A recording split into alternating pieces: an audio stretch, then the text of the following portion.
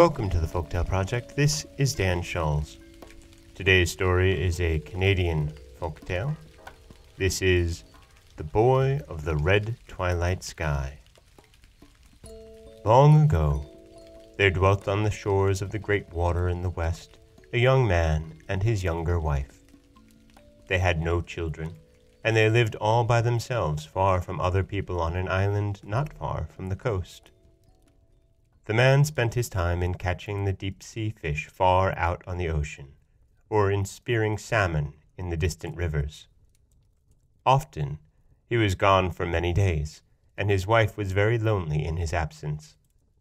She was not afraid, for she had a stout spirit, but it was very dismal in the evenings to look only at the gray leaden sky and to hear only the sound of the surf as it beat upon the beach. So day after day she said to herself, "I wish we had children. They would be good company for me when I am alone and my husband is far away." One evening at twilight, when she was solitary because of her husband's absence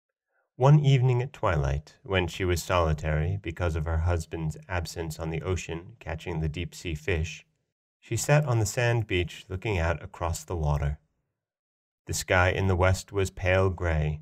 It was always dull and gray in that country, and when the sun had gone down there was no soft light. In her loneliness, the woman said to herself, "I wish we had children to keep me company."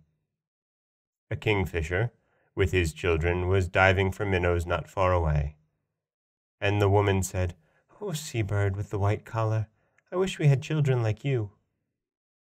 And the kingfisher said, "Look in the seashells! Look in the seashells!"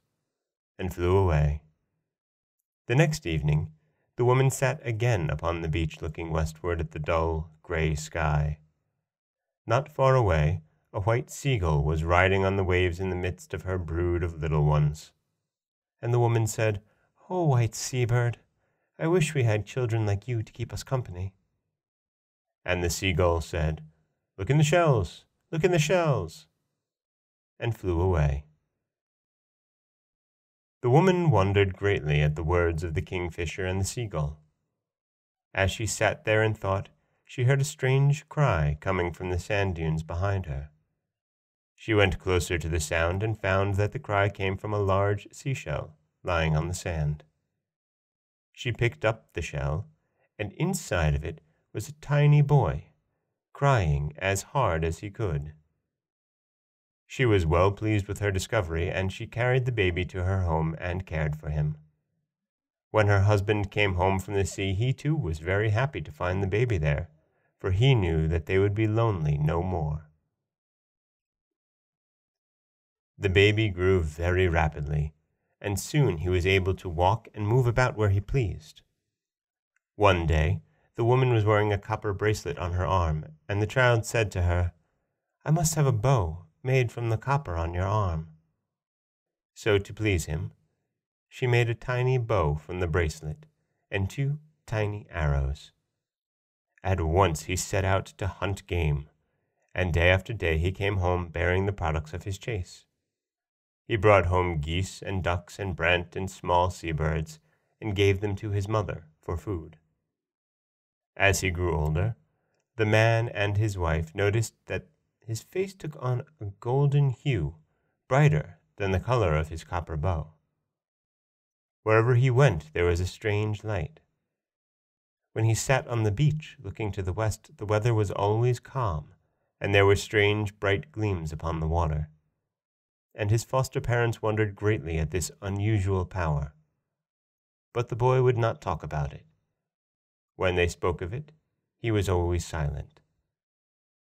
It happened once that the winds blew hard over the great water, and the man could not go out to catch fish because of the turbulent sea. For many days he stayed on shore, for the ocean, which was usually at peace, was lashed into a great fury, and the waves were dashing high on the beach. Soon the people were in need of fish for food, and the boy said, "I will go out with you, for I can overcome the storm spirit." The man did not want to go, but at last he listened to the boy's requests, and together they set out for the fishing grounds far across the tossing sea.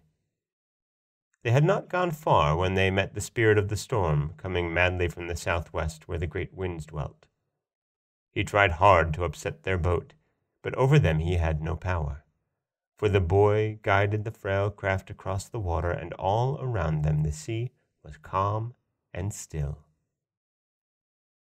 Then the storm spirit called his nephew, Black Cloud, to help him, and away in the southeast they saw him hurrying to his uncle's aid, but the boy said to the man, "Be not afraid, for I am more than a match for him."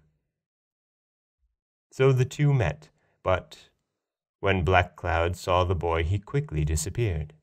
Then the spirit of the storm called Mist of the Sea to come and cover the water, for he thought the boat would be lost if he hid the land from the man and the boy. When the man saw Mist of the Sea coming like a gray vapor across the water, he was very frightened. For all of his enemies on the ocean, he feared this one most. But the boy said, "He cannot harm you when I am with you." And sure enough, when Mist of the Sea saw the boy sitting and smiling in the boat, he disappeared as quickly as he had come. And the storm spirit, in great anger, hurried away to other parts. And that day there was no more danger on the sea near the fishing grounds. The boy and the man soon reached the fishing grounds in safety, and the boy taught his foster father a magic song, with which he was able to lure fish to his nets. Before evening came, the boat was filled with good fat fish, and they set out for their home. The man said, "Tell me the secret of your power." But the boy said, "It is not yet time." The next day, the boy killed many birds. He skinned them all and dried their skins. Then he dressed himself in the skin of a plover, and rose into the air and flew above the sea. And the sea under him was gray like his wings. Then he came down and dressed himself in the skin of a blue jay and soared away again. And the sea over which he was flying was at once changed to blue like the blue of his wings. When he came back to the beach, he put on the skin of a robin, with the breast of a golden hue like his face. Then he flew high, and at once the waves under him reflected a color as of fire, and bright gleams of light appeared upon the ocean, and the sky in the west was golden red. The boy flew back to the beach, and he said to his foster parents, "Now it is time for me to leave you. I am the offspring of the sun. Yesterday my power was tested, and it was not found wanting, so now I must go away, and I shall see you no more. But at evening I shall appear to you often in the twilight sky in the west. And when the sky and the sea look at evening like the color of my face, you will know that there will be no wind nor storm, and that on the next day the weather will be fair. But although I go away, I shall leave you a strange power, and always when you need me, let me know your desires by making white offerings to me, so that I may see them from my home far in the west." Then he gave to his foster mother a wonderful robe. He bade his parents goodbye, and soared away to the west, leaving them in sadness.